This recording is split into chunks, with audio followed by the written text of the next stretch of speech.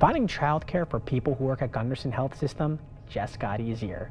Gundersen and VARC have teamed up to provide 30 childcare spots for Gundersen families at VARC's recently opened preschool childcare center.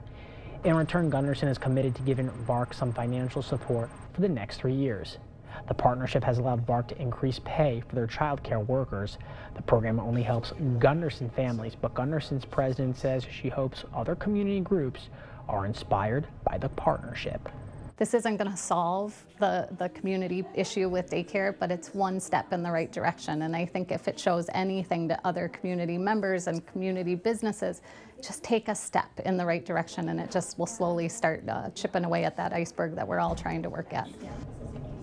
Gundersen already has a child care center for their employees that serves 64 kids, but Shimmer says there's over 200 kids on the wait list.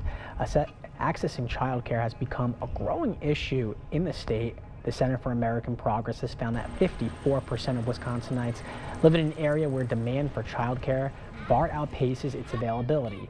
On Wednesday, the Wisconsin legislature will hold a special session to address child care funding.